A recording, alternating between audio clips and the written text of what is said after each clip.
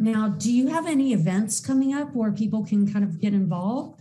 Yes, we have an event coming up on August 30, which is the World Grief Awareness Day. And on that day, we'll be talking to people about grief and why they must stop grieving.